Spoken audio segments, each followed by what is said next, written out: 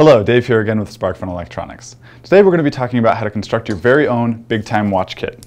This is a very simple watch. It's got a little red circuit board in it with an Atmega 328 processor. It keeps decent time, but it's very, very stylish. So this is a kit that you can actually assemble yourself, and we're going to be using the Learn to Solder Big Time kit, which comes with the soldering iron, solder, the kit itself, and a couple of other tools to help us along the way. First, we've got safety glasses, and we have some nippy cutters, which are very handy when snipping leads. We have the actual soldering iron. We have the kit itself that contains all the components that we're going to be working with. We have some solder to go with the iron. We have some solder wick, which hopefully we won't need, but if we mess up, if we need to go back a step, this will be very helpful in getting some solder out. We have a solder base station here, a sponge to go in the station, and of course, the instructions. Now let's open the smaller box and see just the components for the Big Time Watch kit itself. As you can see, we have a red circuit board, we have the watch band, we have some hardware to keep everything together, we have all the components that we'll be soldering onto the circuit board, we have the housing, and step-by-step instructions that will walk us through the actual assembly process. Before we get started with the actual soldering, you've got to remember safety first. I'm going to put on my safety glasses just so no stray little pieces go flying into my eye, because that would be a bummer. As you can see, I've already assembled my soldering iron holder just by screwing in the metal bit to the base, and now I'm going to add a little bit of water to the sponge underneath. We'll use this sponge to clean the soldering iron tip in between solders. The first component we're going to be soldering is a resistor. It's this little guy. If you hold it up with the gold band on your right, the color combination is brown, black, orange. So this is a 10K ohm resistor. To get it to fit into the board, I'm going to pick it up and I'm just going to bend the leads at 90-degree angles. That should let them fit right into this slot right here. It's kind of right where the arrow is pointing where it says watch the notch. Now if I turn it over, it has a tendency to fall out like that. So what I'm going to do is I'm going to push it in, then bend the leads out just a little bit so it kind of holds it in place. Now that it's there, we're actually going to solder it in place. I'm going to take my soldering iron, I'm going to tin the tip just a little bit, and come in and apply the solder.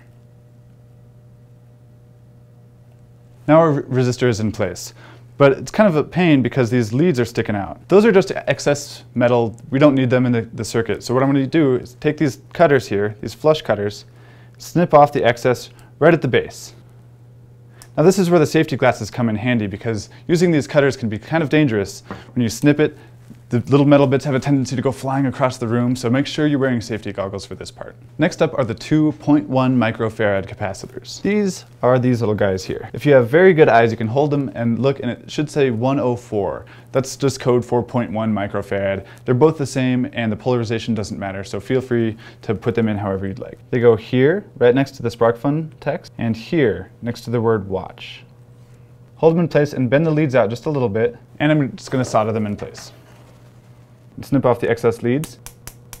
Next up is the crystal. That's this little guy right here. This guy's a little bit tricky because he stands up so tall, and remember, we're trying to get this in a flush package into a watch. So what we have to do is put him into place here, and before you stick him down all the way, bend him over so he sits flush with the board. Feel free to solder him in as well.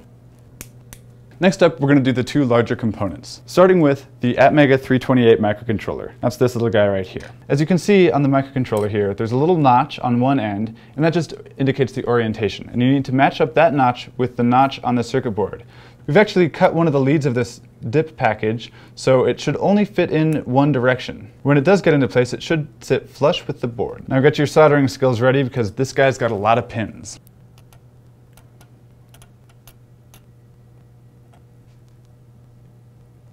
Now the next component is the display itself that will be showing the numbers. Now be very careful to line up the dot pattern on the display itself with the dot pattern you see in the instructions and on the silk screen of the board itself. When he's seated, you can turn him over very carefully, solder him into place just like you did the last chip.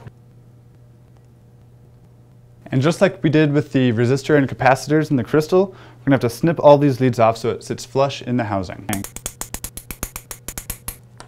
The next component we're going to be soldering on is the switch. Now this is the physical on-off switch that you'll be pressing to see what time it is. This little guy here. Now we're going to be mounting him in the bottom right hand side of the board, and we want the little plastic guy facing out so you can actually activate the switch with the rocker. Now we're just going to push him into place here. Let's go ahead and solder him in. The last piece we're going to be adding to the board is the battery holder. Now this is the only surface mount part of the kit, and it could be a little tricky to add, but don't worry, we'll walk you through it. So rather than having it be flush with the circuit board, we want to raise it up a little bit. So to do that, we're just going to add a little dab of solder to the middle of it. We're going to spread it around so it covers the better part of the pad. We're going to first start by putting a dab of solder on the top right pad here on the board.